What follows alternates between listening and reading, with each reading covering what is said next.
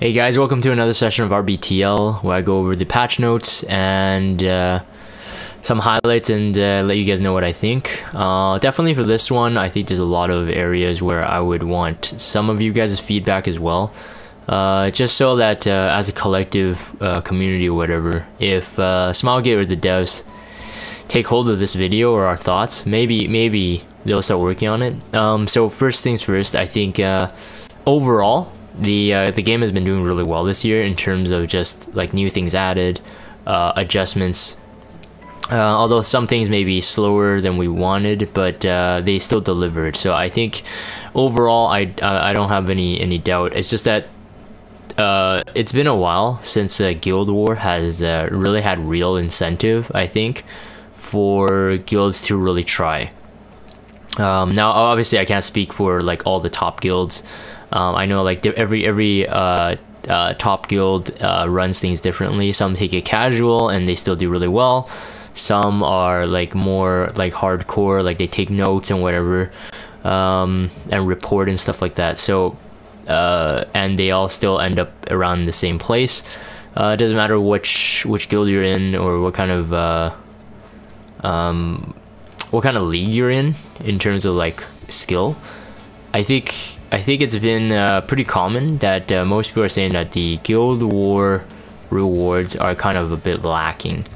One, it's too repetitive, and especially with the matchmaking, when we suffered through Season 2, the matchmaking in Season 2, especially around the top guilds, where we faced like the same guilds like once every week, it got very repetitive. So like the question comes up, like, other than like, hey, let's just win, you know, as a guild, let's just be the best. Outside of that, there's no real incentive to like do well.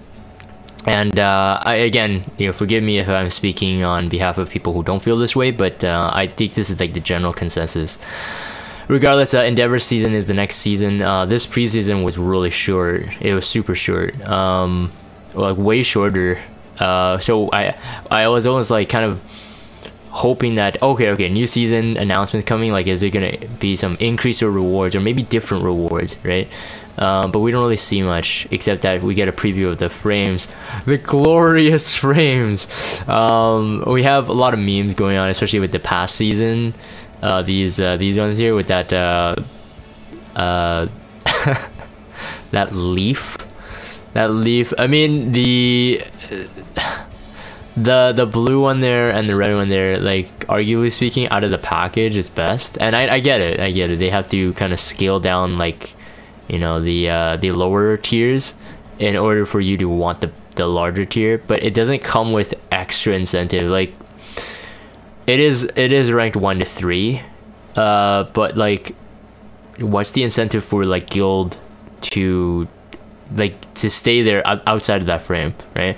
I do know a lot of the top players in the top guilds are kind of like dropping off. Either they're dropping into a more more chill, less sweaty guilds, but still play at top level, or they're like dropping down to like, you know, rank 100s or whatever, just to farm mystics. And when we say farm mystics, as in like you put a defense up and people just hit into a wall, that kind of thing. Not much else has changed. The new HP structure that was launched during the preseason does make Guild War a lot harder in terms of like you have less rooms to make a mistake, which is good because that way both sides don't just default to full clearing each other like every time. But rather you really have to put some effort into it. But then the question is again, like, what's the point? Like, what's the point? Like, yeah, you get your mystics, but I mean, I don't know. I think I myself, I like Guild War as a feature, so I'm actually okay with the rewards in terms of like it's very minimal and I'm just kind of used to it. I guess that's how I would put it. I'm used to it, so I'm not complaining. It's not like they're taking anything away, but I think when I'm talking about like the rewards should be increased or whatever, it's really what I've been hearing from the community as a whole. I hardly have actually heard anybody say that, oh no, top Guild War is fine just the way it is, we don't need an increase in reward.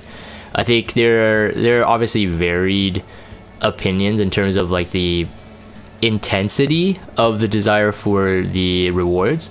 There are like people who are just like, yeah, you know, increased reward would be better, it'll make me more incentivized to play. And then there's the other spectrum, like the far spectrum, where there's like, oh my goodness, man, Guild Wars a dead feature, man, unless they give us this.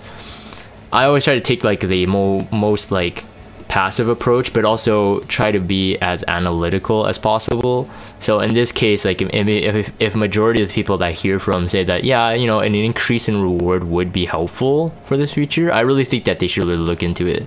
I think for Arena, they've actually spent like I would say there's more incentive for Arena because the weekly Skystone you get out of it, which is huge, especially if you could keep Legend or Champion or Legend. The Skystones is huge, and of course every tier under you still get Skystone out of it for like staying in the ranks.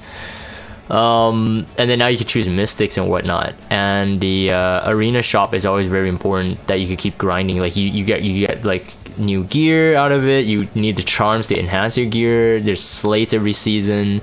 There's so much more incentive to do that, but like Guild Wars, like you can do it even at not a top level and you can still collect all the rewards. So like for example, the Proof of Valor, I guess it's appeared again. I guess it would be now people who have had Proof of Valor before, you would just get another 6.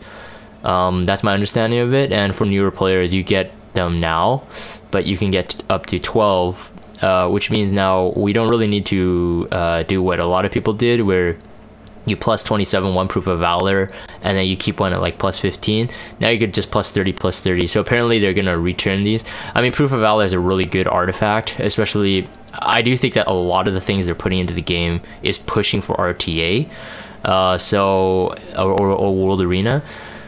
So I think it's just like a strategic way. It's almost like having like multiple Portrait of Savior. Like you might want to have a couple heroes on Proof of Valor or whatever. But I mean, it's a nice to have. I'm not complaining about this artifact returning. It's just more of like, my point is like the guild shop, there's not much incentive. Like I said, you could do it at a low level and you would still be able to get the currency to eventually clear out the shop anyway. But the Arena, at least because the Skystones and stuff like that, there's much more reason to.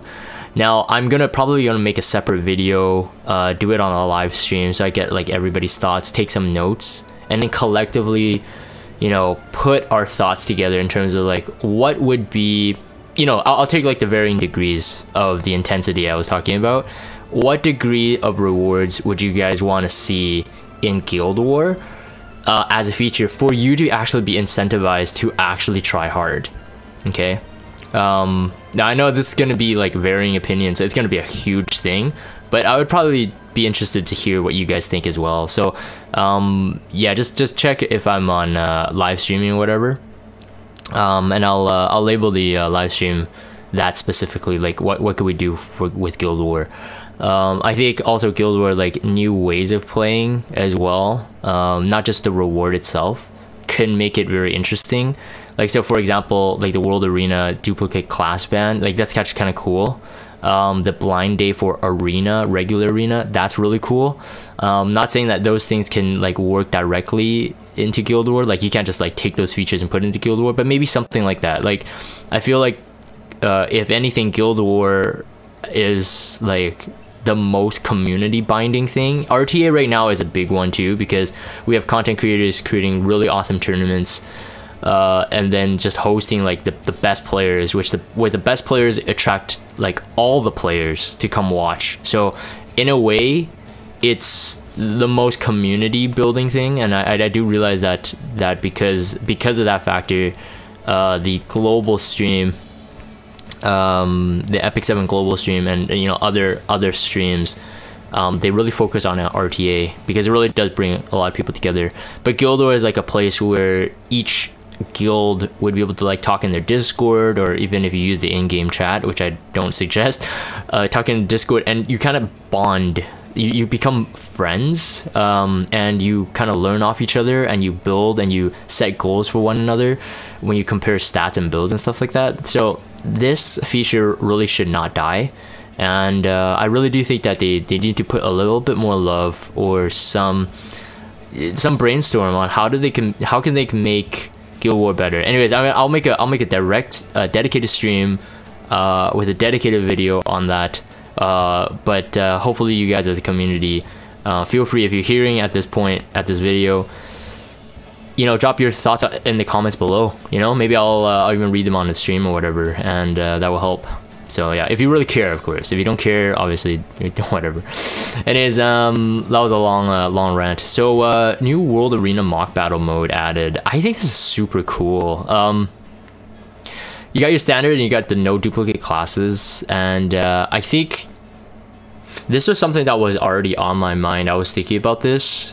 Obviously not on this sense, not in this sense exactly, but it's just because of me seeing a lot of people running like the now commonly known as the horseman comp. So like, you know, you stack with like 3 knights and 1 healer, or 2 healers 2 knights or whatever, and then you just wreck face.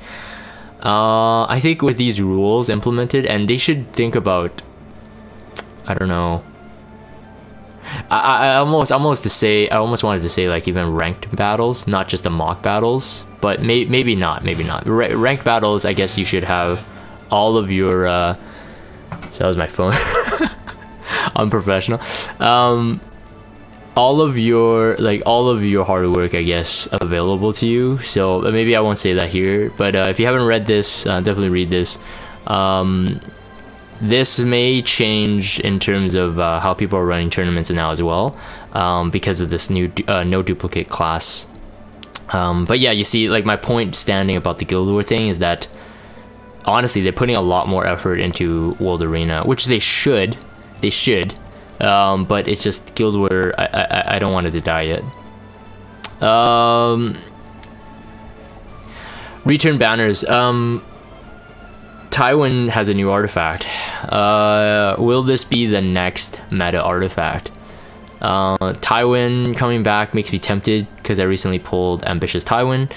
Lidica coming back right now. I almost want to preemptively pull for her in case I get F Lidica, but I don't think that's as important as ML Tywin's imprints, in my opinion. ML Tywin's imprint really directly affects how much damage he does, how long he survives. So if it's for ML Tywin, that is.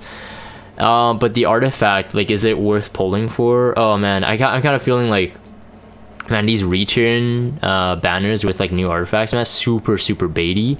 Although at this point of this recording, we do have a new hero announced. It's I guess it would be like the pre-teaser for when they get into is it Eureka? Anyways, the people who actually know the lore would be able to correct me here. But the Dragon Continent, we have a little girl. I think the name is Cho, however you want to pronounce it. I'm personally not too interested in it. Whether I make a video on my full thoughts on that hero or not, I might. I don't know. I'm not quite sure. I don't feel it. I don't feel super excited about the hero, so I don't think it's a bait to pull for this artifact. This artifact might be pretty good if you use it for a knight, specifically an RTA that counters cleave. But you would have to really big brain into knowing which knight would have this artifact, because you don't want to usually preemptively put a knight on this artifact unless you know exactly what you're getting into. This may be a useful one for Guild War defense, and again, you know, I talk about Guild War as a place of PvP, but if Smilegate really doesn't really improve Guild War much, all we're still gonna get is the same kind of monotonous, kind of bland, you know, like do I even want to swap an artifact to my defense team? Like, I literally know people who don't even bother swapping the artifact on the defense team because that's how little they care about the defense anymore. In top level Guild War, defense is pretty high success that the offense will win it anyway. But this will help a bit. I mean, increases the defense up to 16%. And then this is the max enhanced version. Removes 5 souls from the enemy when the caster suffers an attack that targets all allies. So AoE attacks. It could be good. It could be good. There's no doubt about it. It was the same one for the Fire Cecilia artifact. I didn't think that was a really bad one. In fact, I actually think it was really good. I tried to pull for it, I didn't get it, so I don't know. I don't have enough to pity or whatever, and these artifacts are not limited, so I'm not gonna go full crazy on it. But Tywin banner, maybe I'll pull for it, but it's the perfect time, man. I swear, like, all these return banners really help with some of people's ML pools, like increase their self imprints and whatever. But Tywin himself, you know, as a hero, he actually does a lot as well. But offensive fights, and I would say Guild War offense, maybe arena offense at the most. RTA is harder to use him since he kind of, well, no, I won't say that he's hard to use. It's just I don't think any people can really fit him into a team right now, unless they do some big brain cleave. Expedition improvements, there's a lot of like UI improvements in this round, the patch notes. This is also another reason why I wanted to take it on. I definitely love this. It's way more interesting. What Smilegate does do well, I would have to say, from the UI UX department, is that every time they have a new feature, I'm always noticing, I'm like, oh man, could you not surface that information one level sooner? So for example, this the icon with the little orange dot, at least now it actually tells you like there's more information on this dot now, instead of just like being there where you have to always click in and then just to check. So they always put they always improve of having one level of information before you need to press into it, which is really good. And this is the same thing as well, showing the completed, showing what's actually recruiting. Oh, that's what the icons mean, recruiting, and what's in progress. Like, that's fantastic. So originally it was just the posters. You have to click in order to see what's happening. Now they're surfacing it again. So this is a constant thing that I'm always impressed with in terms of Smilegate actually delivering on the UI front, which I really care about. It helps the usability so much. Now you can actually just adjust your teams again one level above, instead of actually going into a fight and then changing your team there. You can actually just adjust the team here. It's fantastic, awesome stuff. Little icon improvements. Now, like, stuff like this, in my personal opinion, I'm like, that's not really needed. It was pretty easy to distinguish between a buff that wasn't full colored. So example, the previous column, it wasn't full colored. Any buff that was like it was like easily understandable, and then now they make it like gold. I don't know if gold helps. Like, I actually, from a user experience, like a UX standpoint, I actually don't think it actually helps, but whatever, they did it, it's fine. It's like the a long time ago, I know people were saying that the go arrow, you know, like when you do the adventure or whatever and you have to like tap forward, there's that arrow that kind of like wiggles that tells you like go forward this way or whatever. Before they had one that actually just worked, and then they changed it for some reason, and it actually wasn't better. But now that we're so used to it, I can almost guarantee almost no one remembers what the old arrow looks like. But that's just me. I had to say this. I don't usually talk about packs or rate packs, but yeah, I mean, this is a lot better than it was before. At least you get a guaranteed 5-star. So really what they did is, I don't think it increased the actual price. So if you're a whale, this only matters to you. If you're free to play, just ignore this part. But this is a limited one, so just keep that in mind. It's a limited, oh, actually no, it's limited in terms of the monthly sale period. So I'm actually thinking that, actually I think, yeah, it's renewed. Never mind. It's not a limited. Is it? Or have they just I think they just changed it. This is a bit better, assuming that this is the exact same price as before. So $50 USD. You having guaranteed 5-star artifact is a lot better than the way it was set up before.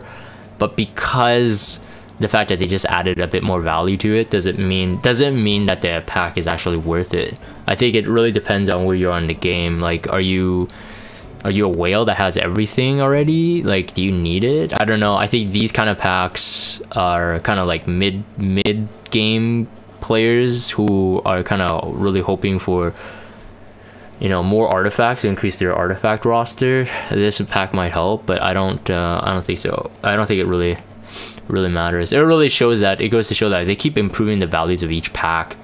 Kind of salty for people who bought the packs in the past, but I mean, you can't really complain. You bought it, right? This is interesting as well. The Mola shop increased to 2 Mola Gora. Now, again, this isn't a really big problem for me. I do have silver transmit stones quite often, and I think if people only stick to buying the Mola from the silver transmit stone, you should have enough.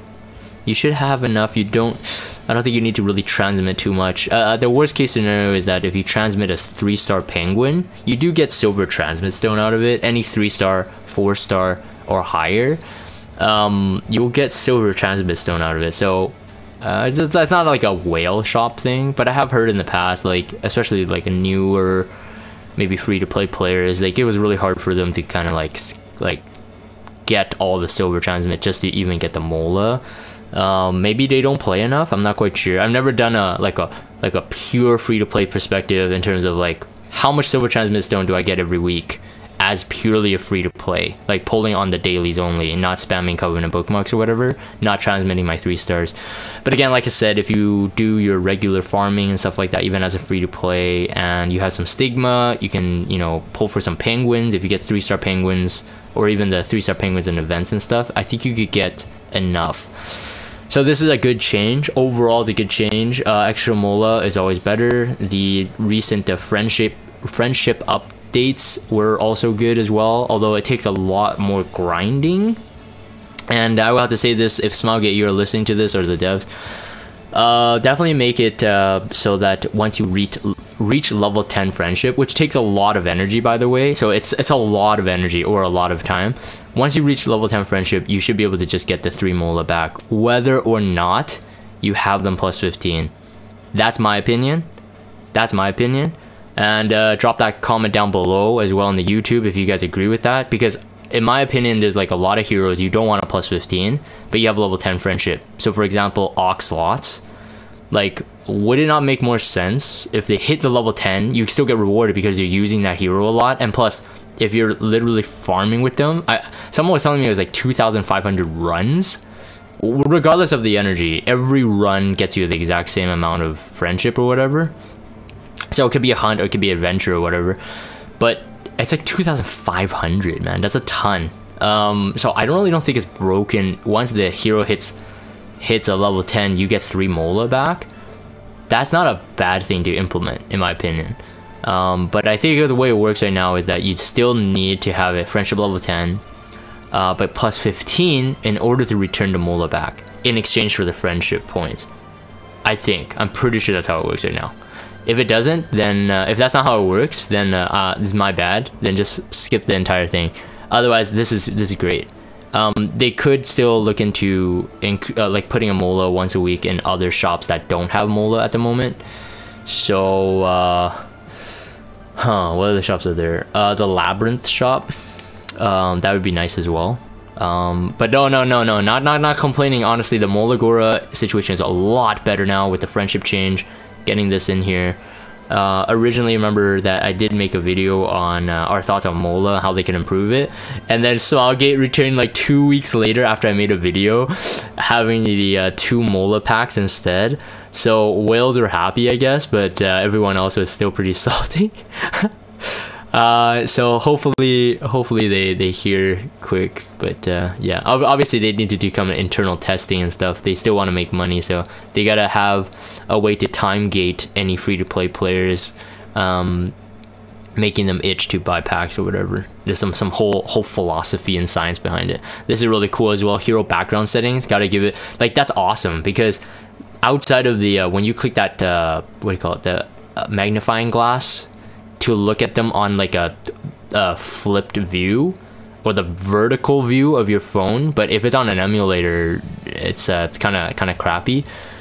Like, now you can actually use the background again and again. See, look, is this whole theme of them bringing up UI or accessible features one level earlier. You see guys, huh?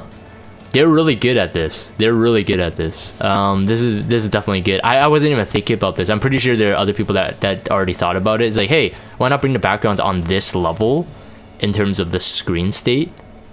This was actually taking me by surprise, but definitely nice to have. Lobby fixed teams is cool too. You could pin them to the lobby so that that lobby team will never change.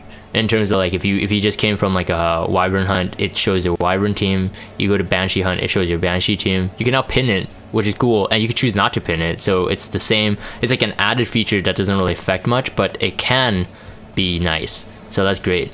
Holo Trials improvements as well. Again, the same theme. Information is now surfaced at the top level instead of you having to click into stuff and defining it. Automaton Tower, new icons added, very cool. There's other stuff, art stuff related, and just usability all in general.